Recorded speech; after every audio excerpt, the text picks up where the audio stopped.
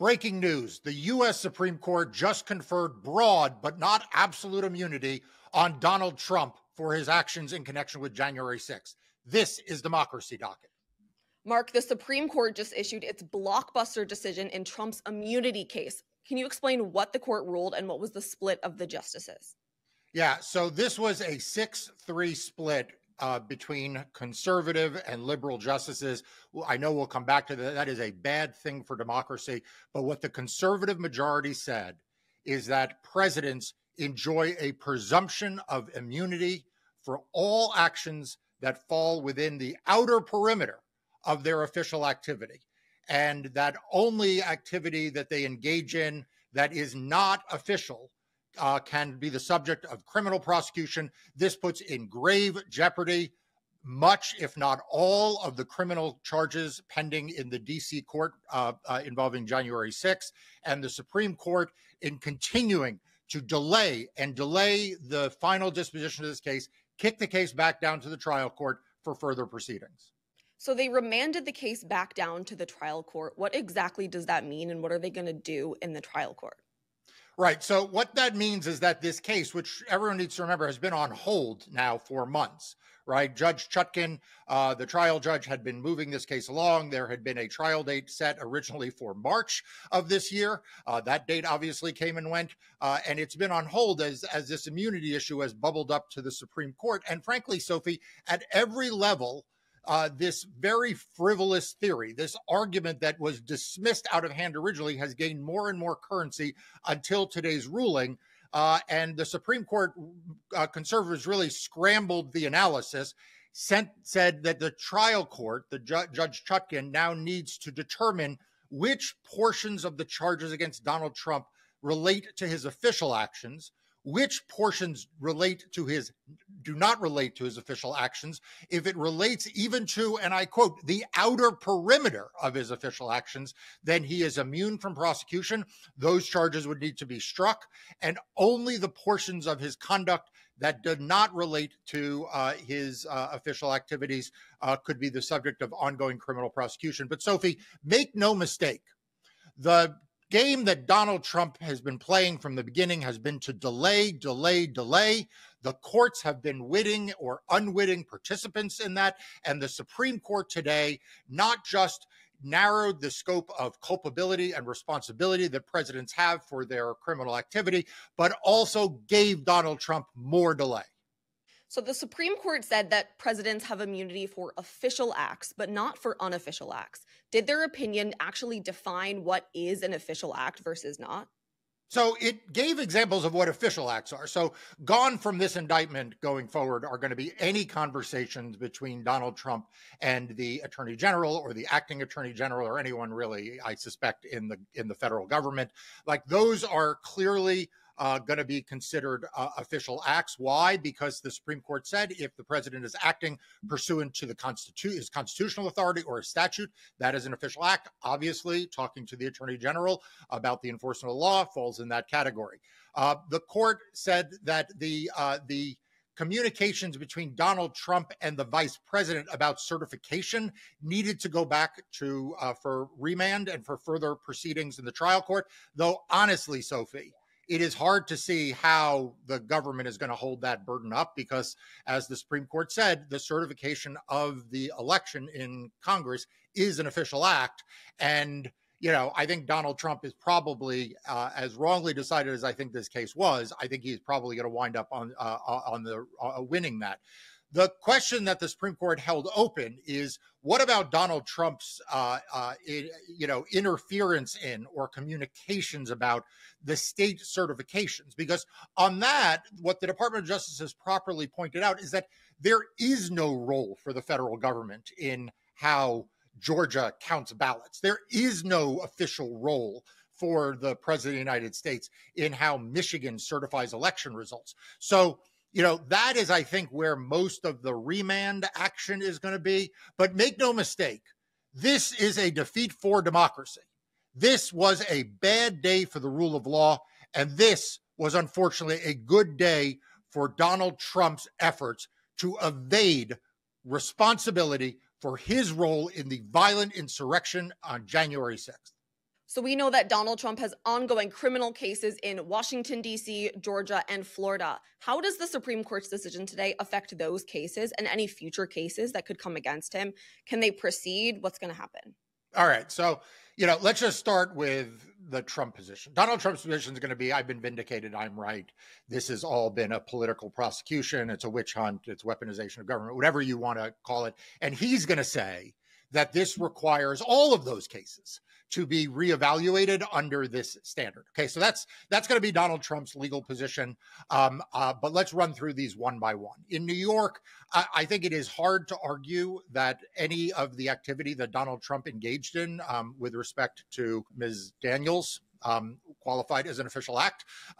Both because of the act, but also because of the timing of it. It took place well before he was even president. But again, his legal team will say, look, the payment parts and the bookkeeping parts while he was president, and there needs to be a hearing. And that would, of course, delay things. But I think he'll lose that in New York. With respect to Georgia, the Georgia case is kind of on hold while this HR issue between whether the prosecutor and the special counsel had an inappropriate relationship, while that gets resolved. But I do think, yes, there will have to be a hearing there to say whether or not the activities that he is charged with there qualify as official acts or not. So I think Georgia is going to be implicated by this, which brings us to Florida. The Florida case, Judge Cannon in Florida has sort of taken a different tact to giving Donald Trump effective immunity. She just doesn't decide anything. She just continues to have pretrial hearing upon pretrial hearing. But Lord knows if she's been holding pretrial hearings on everything else, she'll certainly hold pretrial hearings on this. Again, hard to see how it relates to his official activity since he was gone from the White House.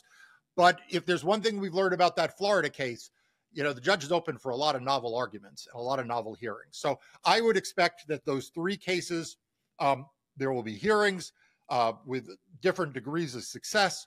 How much it does away with the criminal charges in each of them, I think will be varied. I don't think it'll do away with all of the criminal charges against Donald Trump, but it's going to kick this can way down the road. We're no longer talking about a trial in 2024. We may not even be talking about trials in 2025. This is a very bad decision for democracy. So you're saying it is safe to say that Donald Trump will not face accountability for January 6th before the election this year? Donald Trump will not face accountability for January 6th before the election in 2024. He may not ever face accountability for his role in January 6th, because if he gets elected again, he is going to attack and try to defund the special counsel. If that doesn't work, he'll have him fired. It will be a scandal for a day or two until the media moves on. And I'm here to tell you that Donald Trump played the judicial system with the help of a lot of judges and got mostly what he wanted out of this, which was immunity by delay. This is a sad day for democracy. This is a day that will live in infamy for rule of law. And, all I can say, Sophie, is that everyone who cares about free and fair elections and cares about the rule of law, we just all need to double down and work harder. Mark, what does this decision mean for President Joe Biden and any future presidents? So I wrote an article for Democracy Docket a few weeks ago called The Asymmetry of Election Denialism. And we live in a day of asymmetry because, let's be honest, Joe Biden is not going to use the power of the presidency to try to overturn a free and fair election. Joe Biden is not going to use the power of the presidency to try to incite an insurrection in the nation's capital. Joe Biden is not going to use the presidency to conduct the kind of abuses we saw Donald Trump do regularly, in which he has threatened to do by saying he wants to be dictator for a day, and that his reelection will be an election of retribution, right? So we have this asymmetry, and it is important that people recognize that, which is why I wrote that piece for Democracy Docket. It is also why I hope everyone goes to the Democracy Docket website right now and checks out its coverage on this breaking news, and also signs up for its free daily and weekly newsletters and considers becoming a premium subscriber. Mark, what does it say about the state of the Republican Party that their presumptive presidential nominee has been convicted of 34 felonies and may still be able to face prosecution for his efforts to overturn the 2020 election? It tells you that the Republican Party is desperate to protect this guy. I mean, look, the Republican Party has been covering for Donald Trump since Donald Trump became the nominee in 2016. I mean, and their covering for him gets worse and worse. You know, they prevented him from being impeached or convicted. They now routinely disparage the courts. They routinely dismiss his felony convictions. They act as if his statements about wanting to be a dictator are normal. You know, they disparage anyone who is at all critical of Donald Trump. They have built a cult around MAGA and Trumpism. What we had hoped for was that justices on the U.S. Supreme Court would resist joining that effort. And what we have seen through the last few opinions, this opinion involving immunity, the case involving January 6th, some of the opinions aiding Project 2025, is that the U.S. Supreme Court is also covering for Donald Trump. You know, it's amazing that we went 200 plus years without a president needing immunity from criminal prosecution. Time and time again, if you bet that the Republican establishment, including the legal establishment, would do the wrong thing, you were a very rich person. And if you thought they would uphold the rule of law and basic decency and norms, well, then you're wiped out. So that's what it tells you about the modern Republican Party. They are a bankrupt party, but they are also enjoying the success that comes with being a shameless party and a movement with powerful forces behind it. Justice Sonia Sotomayor wrote a dissent joined by Justice Kagan and Justice Jackson. She started with, "Today's decision to grant former presidents criminal immunity reshapes the institution of the presidency. It makes a mockery of the principle foundational to our Constitution and system of government that no man is above the law." She ends her dissent by saying, "With fear for our democracy, I dissent." Mark, what does it mean that a sitting Supreme Court justice says that a decision made by the court is bad for our democracy? Going into this case, Donald Trump said he could assassinate his political opponents when he was president. He could stage a coup. And people thought that that was hyperbole and over the line.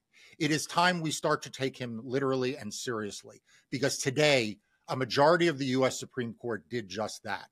In fact, Donald Trump, if returned to the White House and in the Oval Office, assassinates his political opponents as part of a plan to effectuate what he believes is federal law. If he stages a coup and cites a provision of the U.S. Constitution, he will, in fact, be immune from criminal prosecution. The dissent is correct, and I, too, fear for the future of our country. This was the final decision of the Supreme Court's term, and during this term, the court issued several blockbuster decisions, which you, Mark, have said were bad for democracy, including helping January 6 defendants, upending a 40-year-old precedent for deferring to federal agencies, and upholding South Carolina's racially gerrymandered congressional map. What do you make of this Supreme Court's term and where the court is heading in general?